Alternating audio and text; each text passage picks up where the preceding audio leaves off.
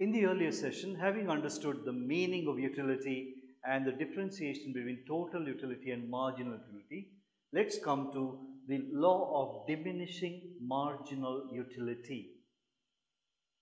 Diminishing refers to decreasing. Marginal refers to additional. To understand this law, let's take the example of the same table that we saw in the earlier session. So we have taken chocolate as an example, the consumption of 6 units of chocolates, giving you various total and marginal utility. Total utility with 1 unit being 12, and ultimately with 6 units, it ends up with 22 utils of satisfaction. Marginal utility with the first unit is 12 utils, later declines to 6, then with the third unit it becomes 4, then the fourth unit gives you only 2 utils of satisfaction, the fifth unit you're not enjoying your chocolate anymore, and with the sixth unit you actually have a distaste, a problem. Now this is a marginal utility table. Now what are you seeing here is, when you continuously consume any commodity, however favorite it may be for you, beyond a certain point you start experiencing disutility. You have to stop the consumption. That is exactly what the law explains. The law of diminishing marginal utility. As you continuously consume a commodity or service, the additional satisfaction derived with each unit goes on diminishing. Let's plot these values in the diagram. First unit of chocolate, this is quantity of units, this is utility. For easier understanding, I am plotting only the marginal utility values. First unit would give you 12 utils of satisfaction. Second unit, you would end up with 6.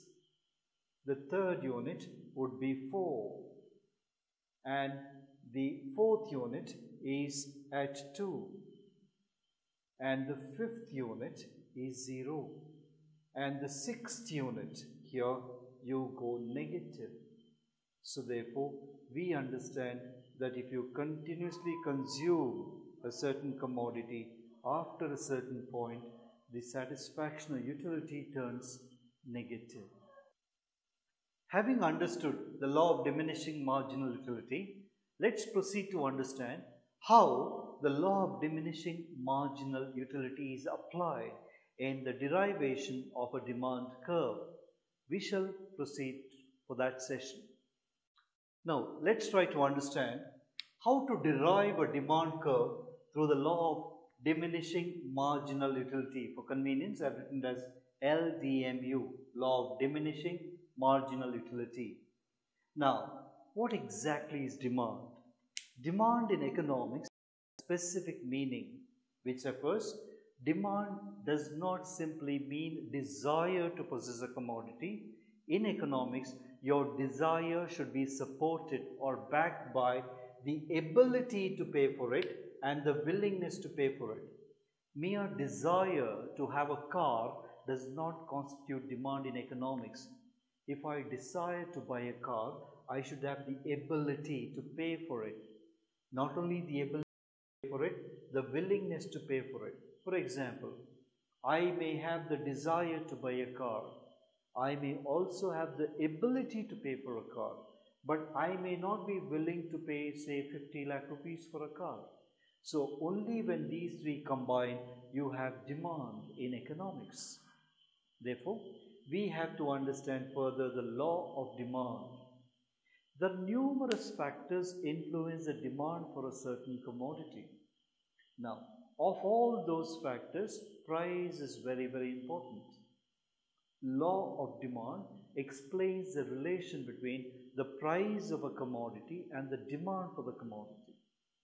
The law of demand states that when the price of the commodity increases, the demand for the commodity decreases.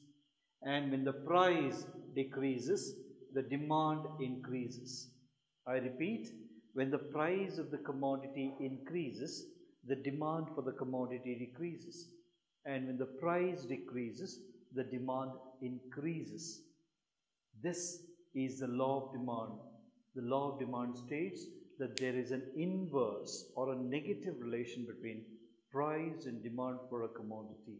How this is explained by the law of diminishing marginal utility. Let's try to see how the demand curve is derived from the concept of law of diminishing marginal utility. Let's have a look at this diagram. As we have seen earlier, on the y-axis you have utility, let's assume marginal utility, and the quantity of units. As we see here, the first unit gives a high levels of utility at 14. The second unit gives 10, the third unit at 8, and fourth unit at 4, and fifth unit around 3, and it progressively goes. So we understand that the marginal goes on diminishing, and at the seventh may touch 0. This is a utility curve which is explained by the diminishing marginal utility. An increase in quantity of consumption results in decreasing marginal utility. We earlier stated that the law of demand is a relation between price and demand, where when the price is high, the demand is less, and when the price is less, demand is high. Let's replace utility and price here. It states that when the price is 14, for example, 1 unit is being consumed, demanded. When the price falls to 12, the demand increases. At the price of 8, the units consumed is 3. At the price of 6, it's 4, and so on and so forth, indicating that when the price is high, the individual consumer is willing to buy only less quantity, because when the commodity consumed is less, the utility will be high. And when the utility is high, he is willing to pay higher price. Now, as the price declines, he buys more because he understands that the larger the consumption, the lesser the utility. When the utility is declining, the consumer is unwilling to pay a higher price, therefore buys a larger quantity only if the price also falls. So why does the demand increases when the price falls is because when the consumption increases, the utility declines. Therefore, the consumer is not willing to pay a higher price when he knows the utility is declining.